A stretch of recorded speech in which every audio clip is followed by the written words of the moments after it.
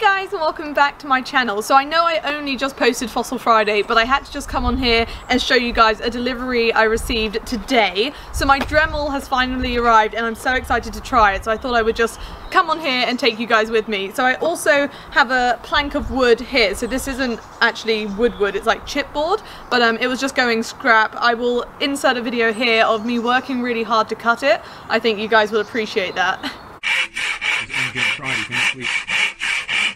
Smile! But yeah, the plan is to use this to try my Dremel out, because obviously I'm not used to holding it, I've never tried one before, so before I use it on a Fossil I just want to get a kind of just have a go at holding it and trying it out, because the Dremel, I got this from Zoic Palaeotech, so I will link it down below if you would like to get it as well. They do ship worldwide and they're just a lovely company. I know I only just spoke about them yesterday and it was just a coincidence that my package arrived today. I think it's just perfect timing. But it does come with a metal nib on it already. I'll bring it a bit closer so you guys can see it. So this is the Dremel 290. So how it comes. So it comes with a stencil and a tip already, but this engraver is normally used for non-rock materials, so it's good for wood. I think you can use it on glass, metal, plastic, that type of thing, but on rock it's just going to break. So the good thing about Zoic Palaeotech is they make their own tips. So these are a lot stronger and a lot more dainty, so I'll take them out so you can see them. And they gave me a spare set. They were so sweet. They just put in an extra set for me. So if they're watching this, thank you very much. That was so sweet of them. So I've got a spare set if I destroy these ones. So you get one long spike. So it looks like that. If it focuses for you guys. So that one looks like it can definitely do some damage or detail work. And then they also have a nice little chisel one, so this one apparently is good for removing matrix. So I'm excited to see how that one works. And then kind of like a shorter pointy one.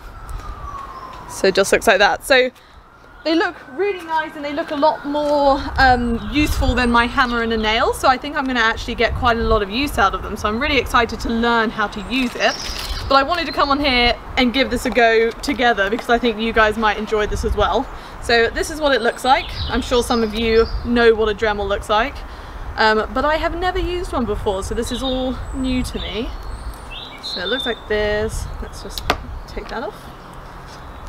So I'll come show you guys. So this is the tool and this is the point it comes with. So it looks quite strong, but I guess when you're using it on rock, it's just going to burn out probably. But just looks like that. And from Zoic Palaeotech they have just the UK plug, but if you're from the US or elsewhere you can probably get a Dremel with the plug you need on yourself, and then they Zoic Palaeotech just sell the top, the tips that you need, so you can actually like convert an engraver you have to use it on rocks. So they're very good. So I'm going to put these to one side because I don't need them just yet. But I'm going to engrave wood first, and it is quite funny. The box with the Dremel 290 comes with a rather amusing stencil. So this is to use like when you're writing on stuff, if you wanted to like write a name on something. But I just think like if I slip with that Dremel I'm just going to like cut through the plastic. But maybe I've got the wrong idea of Dremels, I don't know. But yeah, so let's plug it in. I'll move you guys over now so you can actually see what I'm working on. I feel like at the moment I'm just like showing off all my crazy jumpers. So thank you for all the love on my video yesterday. I think you all appreciated my dinosaur hoodie, which just was great.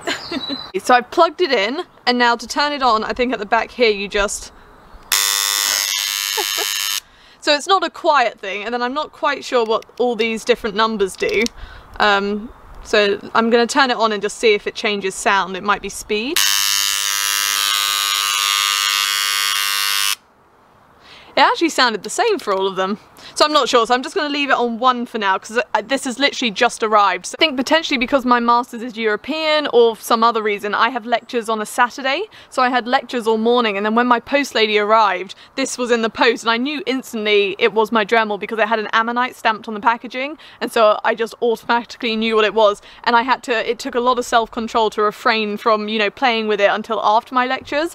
And then here we are, so I thought I would take you guys with me. So I'm going to try and engrave M-gems onto this plank of wood. Now I think this is just too tiny, you know, the letters would be absolutely minuscule, but maybe I'll try a tiny M-gems and then do a big one, because I don't know how hard this is to use. So this is all new to me. So do I, because I've got a pencil as well, so I was gonna like write out M-gems. Actually, I'll turn it over. I'm gonna do a test run on this side and I'll try the stencil. So do I hold the stencil and just go for it? You guys are gonna watch me fail this. Okay, I don't like the stencil idea. I'm gonna just, let's just try an E. I don't need it, right. Are we ready? I'm scared.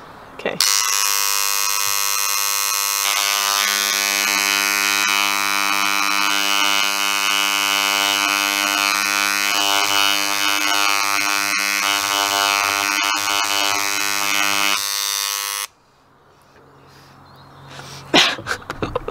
I don't know if you guys can see how tiny my attempt at an E is, and you can't really see it.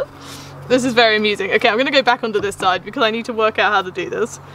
I think it's for like detail, so I can't do a massive sign. I think I'm trying to do something too grand, but that's just how I do things. So I'm just gonna put M-gems on this sign.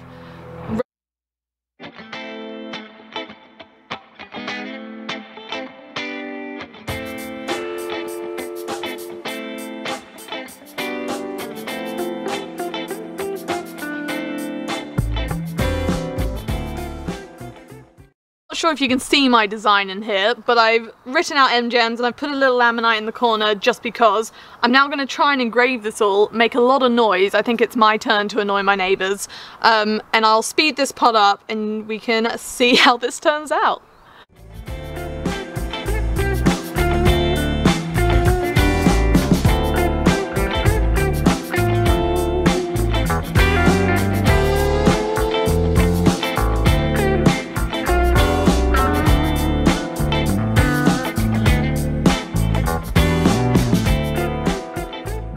I have no idea if you guys can actually see this because of the lighting, but it is engraved and it does say M-gems on it. I don't know if this is like upside down for you guys, so I'm just going to put it both ways just in case to make sure you can see it the right way around. But it's not too bad to hold. So because I've never held a Dremel before, I just wanted to trial it as it's meant to be and just check that my hand is okay with it and I'm steady, just because if I use it on one of my fossils, I didn't want to like just try it on a fossil and instantly break my fossil. So this was quite fun to try. It's just like using a pen kind of thing. It's just a little bit fat. So holding it, I literally hold it like I would a pen, and it's almost like writing. You don't have to press much harder. I'm going to experience what it's like on rocks, so we can compare, but overall not too bad. So now what I'm going to do, I'm going to undo this screw here and I'm going to put in one of the Zoic Paleotech custom tips and try it on one of my fossils. I've got the new nibs here and I've got a tiny flathead screwdriver, which is what you need to get the tiny little screw out here to actually change the tip over. So I'm just going to try and loosen this.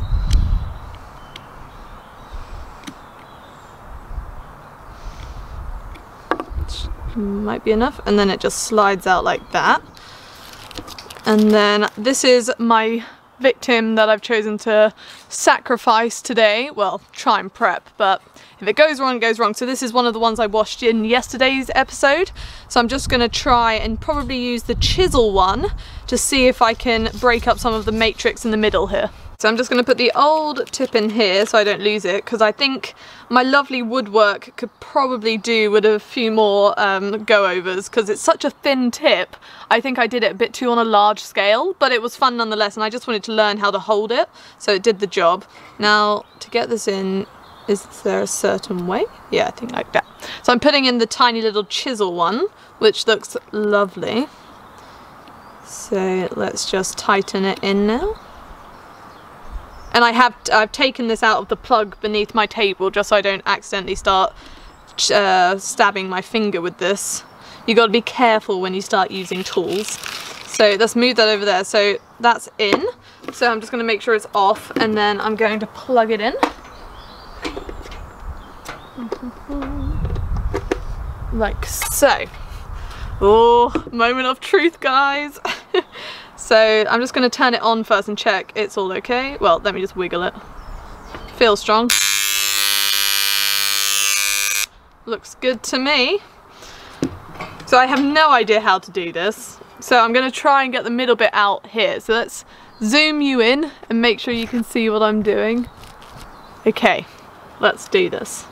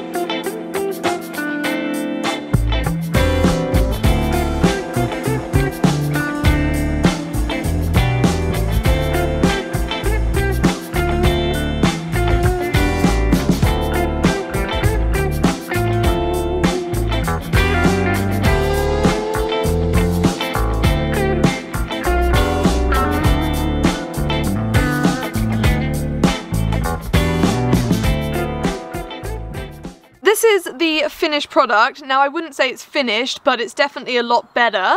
I didn't quite realise just how deep a nautiloid's centre is. It might just be this specimen, but you can see how much it's gone in, and I still don't think I've quite found the base yet. So I've still got a little way to go with this one, but it already looks so much better than before, I think. So I'm really happy with that. And I've got to say, this chisel tip for the Dremel 290 is so easy to use. Like, this is my first time using it, and I was really confident and comfortable using it.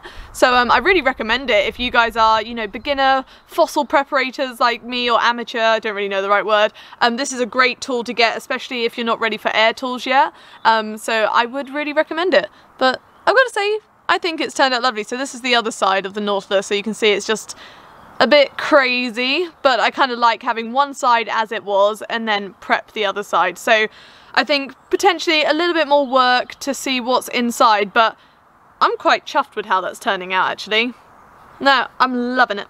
So I think I'm going to end the video here just because I am now losing my daylight, so I think it's probably best. But I'm really chuffed with how this turned out, and considering it's my first time using a Dremel, I think I'm going to get on very well with it. It's really easy to use and so much quicker than my nail and a hammer, so I should have bought it sooner, but I'm glad I waited, because the ones from Zoic Palaeotech with their custom like tips, keep wondering, are they nibs or tips?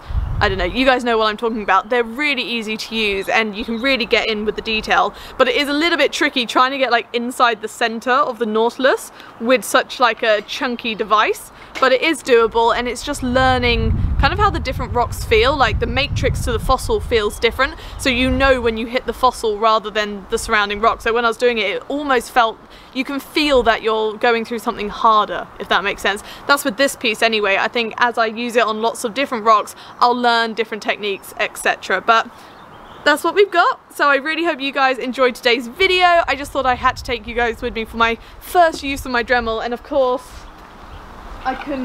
this is potentially, I think I was a bit ambitious on sizing, but I think over, you know, the years of fossil preparation, I can slowly engrave this into an actual good looking sign. It was just something fun to do because obviously the Dremel comes with a nib that isn't good for rocks. So I was like, I have to try it on some wood. So that's how this happened, but you guys can barely see it because it's so thin. Can you see it now? There you go. I have to hold it at an angle and then you can see it. But anyway, it's good fun. Anyway, I'll link the Dremel down below if you'd like to get one for yourself. It's not sponsored at all, I just really like the company, and it's really good if you're a beginner fossil hunter. I really recommend it. So I'll do that, and then I'll also link my social media down below if you'd like to check any of that out. But yeah, I know I only posted yesterday, but I just had to share with you my Dremel because I was so excited to give it a try. But I do hope you're all doing well. Look after yourselves. All my social media will be linked down below if you'd like to check any of that out, and hopefully I'll see you next time. Thanks for watching. P.S. I think I won't do a Grassman update because you did only see what he looked like yesterday, so maybe I'll wait till next week for that. But anyway, see you next time.